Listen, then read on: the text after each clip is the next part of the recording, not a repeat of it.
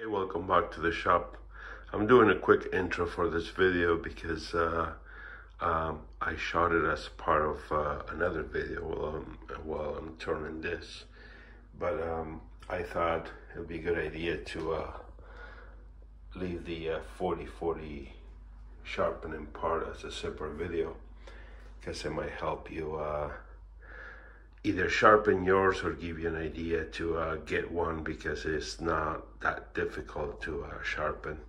One of the reasons why people stay away from the 40/40 gouge is because they believe that it has to be free-handed sharpen, and that's not the case, and this video will illustrate that. I'll be using a Ron Brown little jig, and I will leave you a link on the description to his YouTube channel.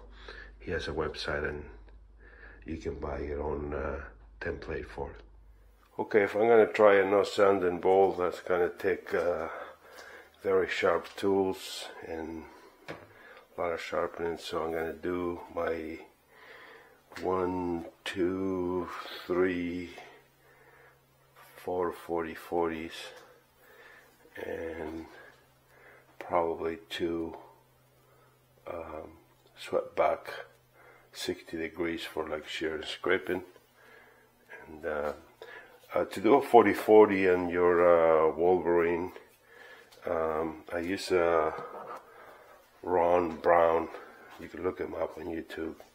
He sells this thing. So basically, in your Oneway berry grind, you will pop this guy in here, and will give you the angle that you need, like this distance. Once you have that, you can just mark it. In my case, it's marked that it says 40/40, and I have marks for all of them.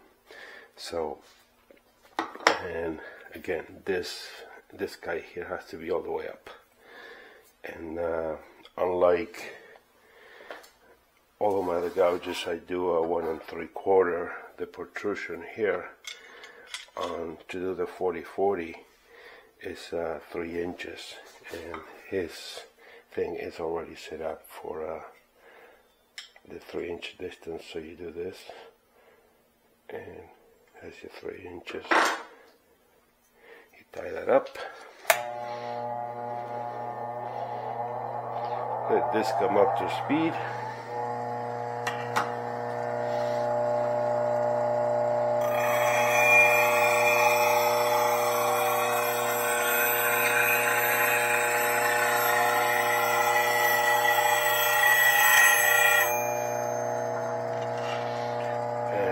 Voila, that guy is done. You can also remove some of the heel. It works when you're doing the outside of a bowl, it doesn't matter, but removing like leaving like about 1/8 of an inch here, when you're doing the inside, works a lot better. For the inside, for the outside, doesn't make a difference. But so that guy is done. Do this guy. I like the Stewart body 40/40s because you can just swap them and keep going if you have multiples.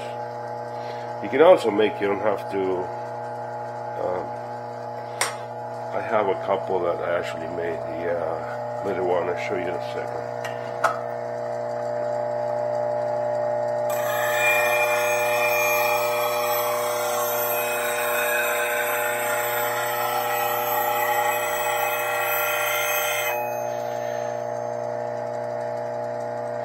See that it didn't go all the way. You have to pay attention. You can also do half, like for example, like half like this, and another half, and then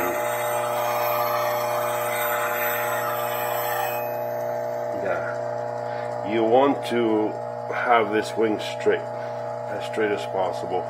If it's not straight, if let's say you have a bit of a bump, just pay attention when you're grinding, and you will see it disappear if you're in that area. So that's that guy. This is one that I made. This was originally, I believe, a Glenn Lucas.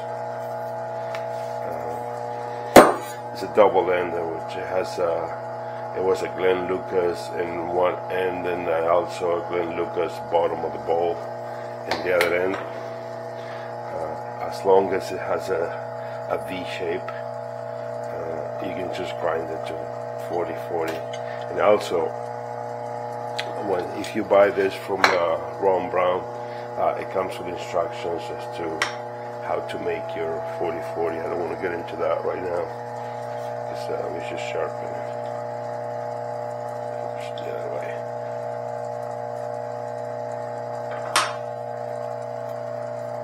This guy.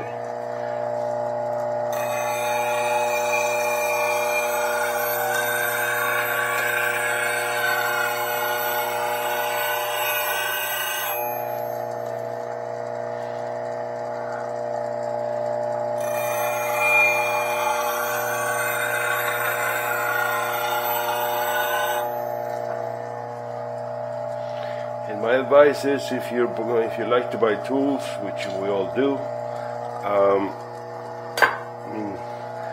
I kind of had, when I got into this, I had more buying power than I do now.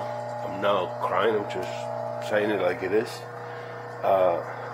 What I learned is, once you experience a tool and you get your favor, and instead of just buying other stuff, you're better off buying few of the exact same.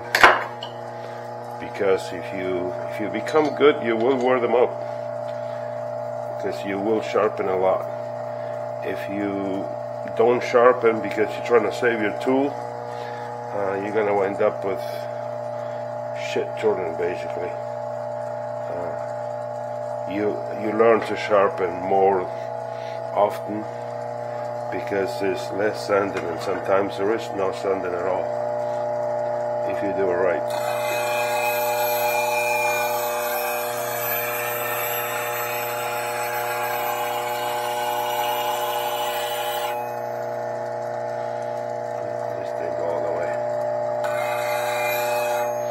I don't know if you can see, but there is a bit of a bump there.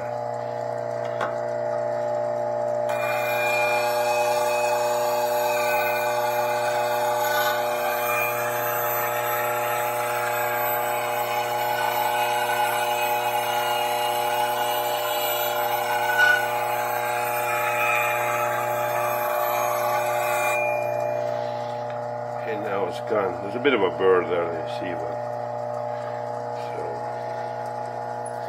that's it for this, guys. Anyways, I'm not going to bore you anymore. Most people know how to sharpen. I just wanted to show you more about the 40/40. So I got my mark here for my swept back. So there I have it set up, and now I'm going to go to 1 3/4 and move this guy. So anyways, I'll catch up with you when we start turning.